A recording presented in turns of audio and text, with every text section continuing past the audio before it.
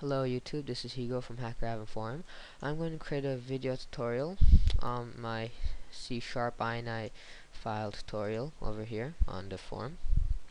Alright, for any of you that don't know what an ini file is, I will show you. Let's just do the tutorial first. It's basically a settings file, that's all I'm going to say right now. Anyways, create a project, name it whatever you want, name mine ini, add 2 text boxes. Name one of them name, the next one forum. Alright, now we have 2 text boxes that don't do anything. Perfect. Now you need a file that I will give you. I will link it in the description. It's file, just add to your project. It's the code for ini. C# doesn't have ini support built in, so you're gonna need that. Now double click on the form, generate your form load. Now this is what we're gonna do. First we do using .ini, so it uses this file. Next we create the string path. What this does is gets the current application path and add settings.ini to it. You could change this later on if that's not the name you want. Now we need this. Let's see, path just calls for an ini file. Alright, now we're not writing at the moment, so we're only reading. This we're going to change. Yeah, we'll leave this section, but we're going to change this name.text. Remember that we have a text box that's named name. We have to make it to string. Alright. Now just copy this because I'm too lazy to type it all again. Well, I didn't type it the first time, did I? Whatever. Put this form. I'll teach you in a second what all this is. Just give me a minute. Alright, now the application. I don't know why it's doing that. Alright, whatever. Now the application does nothing because there's no ini file to read from. This is where the write comes from. Now we need to import system.io because we're going to use it, and we're going to do this. If file.exists path, alright, saying if the file path does not exist, it's not error. It's a type, but it's like variable. Oh, I typed this wrong. Alright, if path does not exist, we write it. Alright, this is saying write to ini, write the value in the section, the name's name, and the value we'll put Higo. Now copy and paste this again. Leave the section, change this form, and HackerHaven. Now, if the file doesn't exist, it will create an ini file and put this 2 in it. I'll show you right now what I mean. Oops. Alright, so this is our ini. Let's call it program. This is the outdated version, so yeah, nothing happens. It doesn't generate a settings file. This is the new version. We're running it. Here's the ini file. Okay. Now this time the file exists, so this code's not going to run. It's only going to run this. Let's change this to Higo555. Save it and run the program now. Alright. So what the ini file does is supplies the program with the information it requests. In the program we requested name in the section. See, section. Now notice if I change this, nothing, because it's only looking in the section.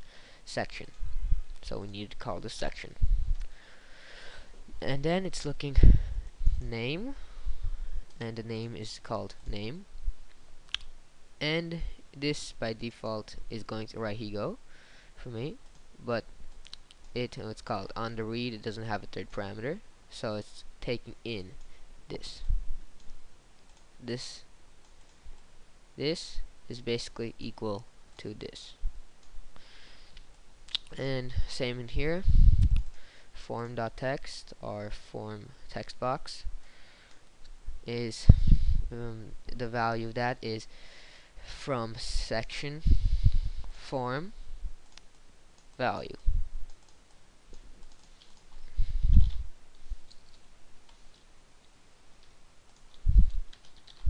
See, whatever we add here will go into the program. Now let's pretend we want it to automatically save no matter when the user types something and closes the form. This is what we will do. We'll create. Actually, we won't, because we could just use C# and do that automatically. The Visual Basic is pretty nice. Now let me just find it here.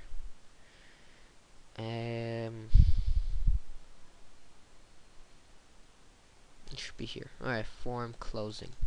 Alright, so when the user is closing the form, we're going to do this. We are going to write. Alright, so we're going to write, copy this. We're going to change it, don't worry. Now instead of this, we're going to remove this, and we're going to write name.text. This means whatever is in the text box will be written.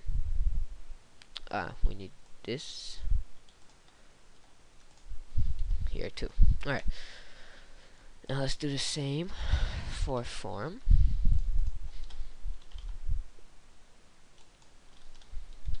Alright.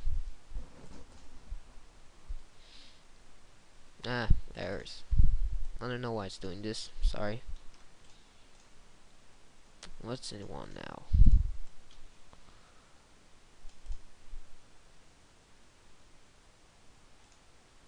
What's it mean?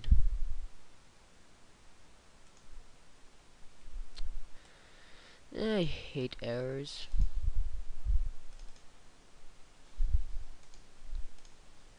Well, that needs to be closed. Alright, there. Okay, that's just a warning. Alright, so now whenever we type in here and we close it, we'll automatically save.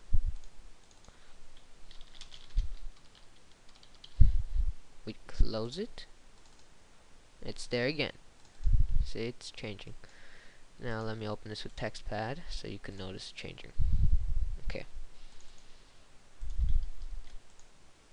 It's not requesting. Damn it. Yeah, but you understand, right? What I mean? Damn it.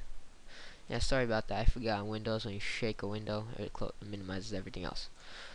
Whatever, you understand now. Now I'm just gonna go through it all one last time.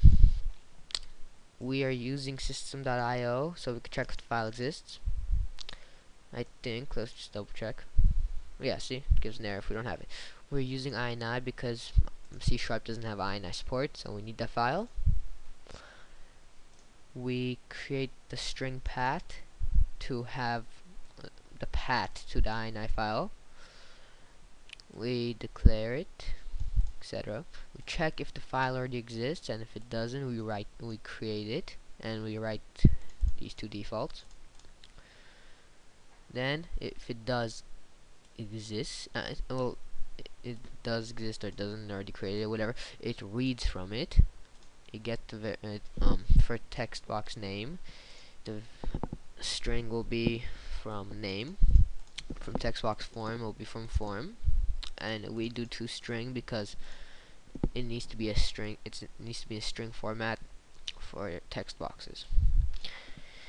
Now, when the user is closing the form, it will declare it and write to it whatever the user wrote in the forms. In the text boxes. If you don't want that way, you can create a save button, which I will show you right now how to do. Just rename this, delete all this extra stuff.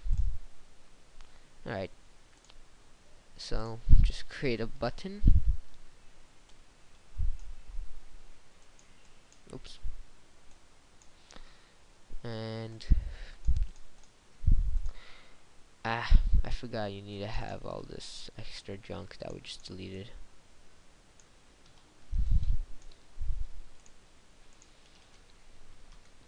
Alright, it's gonna give a snare, don't worry, I'll fix it. I'm just being really lazy. It's gonna give a snare. I didn't expect that error, but okay. Okay, now let's change this, close it, and reopen it. It's not changing until we press save. My bad. Oh, I know why. That's why.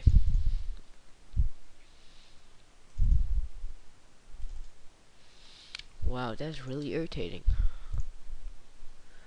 Okay, save, close, open. Yeah. Now let me open this in TextPad.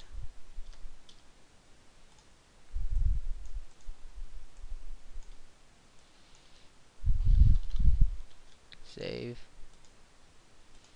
See?